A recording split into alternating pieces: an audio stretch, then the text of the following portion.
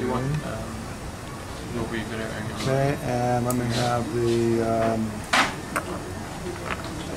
you know, trial run based on players. Oh, no problem. And then let me see.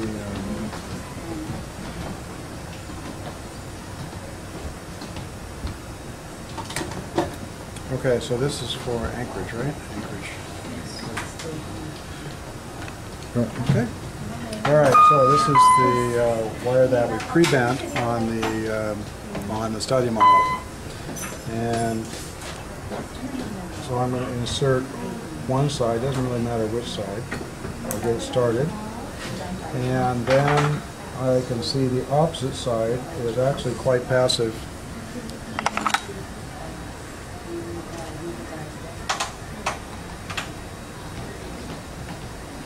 And is angled correctly to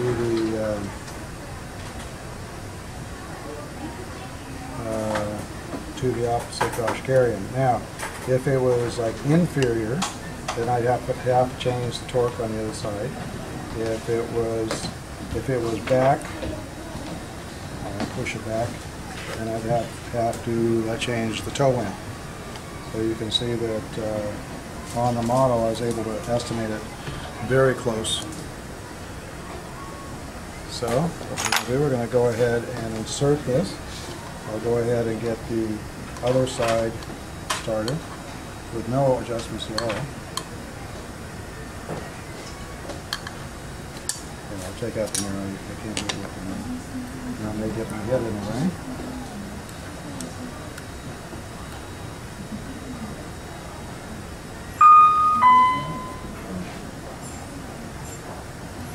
Okay, so now we're going to hitting on the pallet. You see here, the blanching. Okay, so let me have like a 3-prong plier, and I'm going to, on the vertical leg, I'm going to squeeze it, and that's going to bend it away from the pouch. It has a little tori there.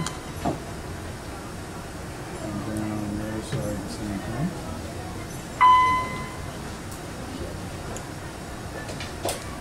And now the blanching is still touching the tori. Okay, so I should probably just remove that before I put it in, and I'll adjust that loop a little bit before I insert it, because that would be difficult once it's locked in. Okay, so what I'm going to do here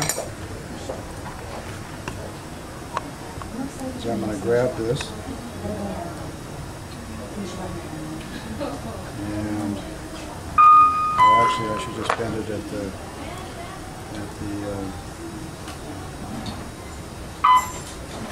the double back bend.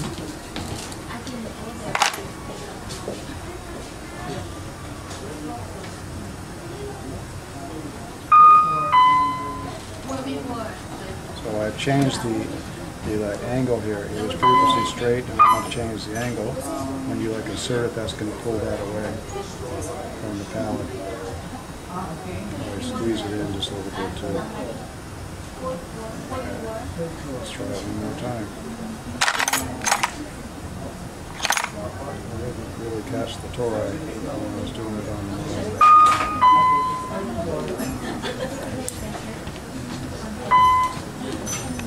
Okay, now, since I did that, you can see that the wire is distal to the tube. Okay, so what I'm going to do is I'm going to go ahead and lock in the one side. Can you see that? Mm-hmm. I'm going to squeeze first, and then I'm going to put the plier on the distal of the band, and we're going to snap it in.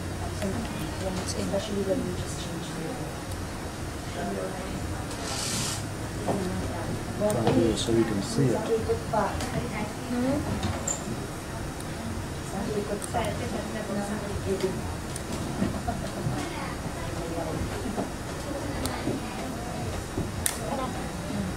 let's see where we are.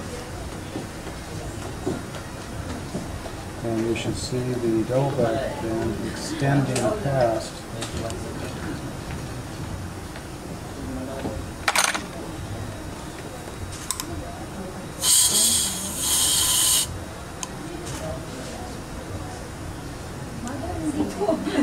Gosh, area 2. So where are we at? Area 2, I'm just checking to see if it's possible to bend it. Okay, so now I'm going to pull this up. And make a little adjustment in the mouth.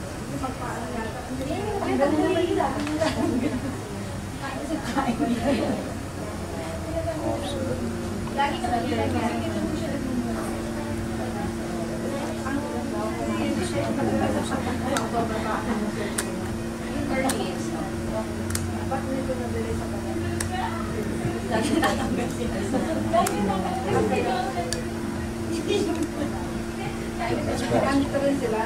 Okay, now, one last thing that should be done. Contact with the pallet? I don't think so. One last thing that should be done is that we will place an elastomeric tie from the ball hook on the distal around the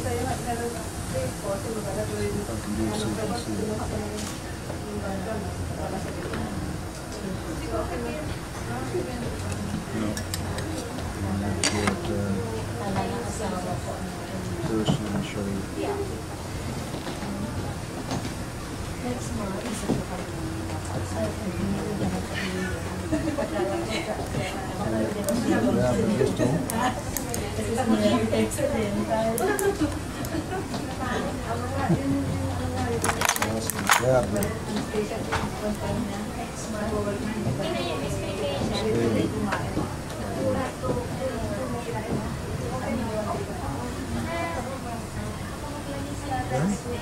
And we're going to extend it up.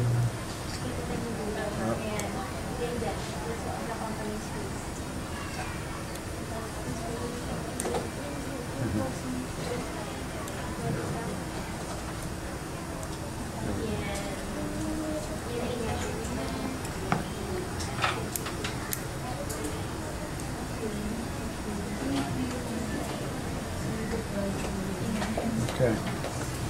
And then the other side, the same.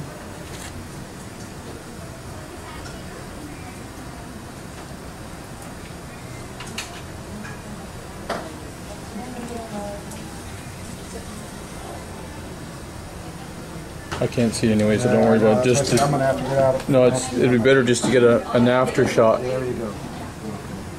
Okay. No, I couldn't keep my hand out of the way. Okay. I'm falling out, going down the throat.